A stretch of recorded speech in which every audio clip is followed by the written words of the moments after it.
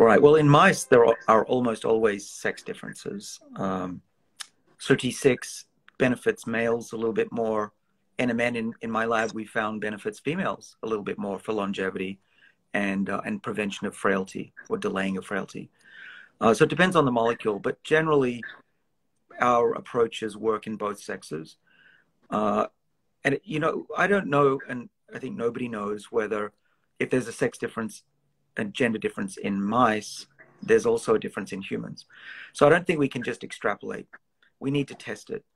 And in the case of an NAD booster, which is a relative of NMN that I'm helping put through clinical trials in humans, that molecule has been in both males and females.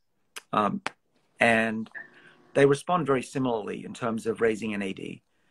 And I can talk about this now because there was a conference at NIH where it was, the results were revealed. So what we see is in both males and females, if you take 1 gram of NMN orally every day, which I would say you should take it in the morning if you're going to take it, because that's when your NAD levels should go up, that you roughly double your NAD levels in the blood. That's both male and females. And if you take 2 grams, you'll triple it. And people my age typically have half the levels of NAD for their Sirtuin activity. And so that's why I take 1 gram a day to try and maintain youthful levels of NAD. But there are some anecdotal differences with NR and NMN with males and females reacting to it. And again, it's an anecdote, so you know, take it as a story at this point. But I've seen enough and heard enough to think that there's probably something to it.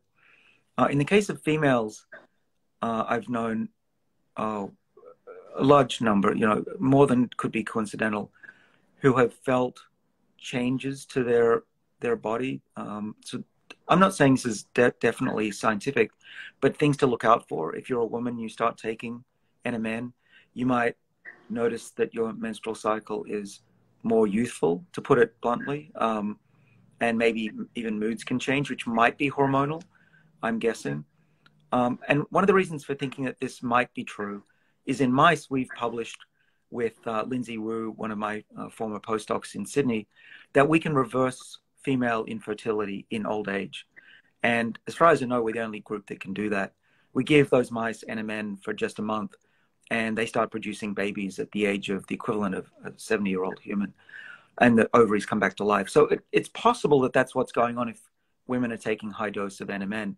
So I'm not a doctor, but I would think that if I was a female, I'd start on a low dose, 250 milligrams perhaps, and just see how your body reacts, and do that, you know, with your doctor's knowledge, of course, because if you're going to mess with hormones, your doctor should know about that. In the case of men, there's a lot less known about that, but it's feasible that our hormones are also affected. And there's a really good paper that shows that one of the Sirtuins, these are the genes we work on that control, we think, aging and longevity as well as defenses. But one of the things that was found for SIRT2 is that it controls hormone production in male and female mice and in human cells. And so it's also feasible that men have a reaction like that. So I would say for men as well, monitor your hormone levels, which are, it's easy to do. Doctor could do it. There are some commercial places that measure estrogen, progesterone, testosterone, just to make sure that you're not going out of the normal range.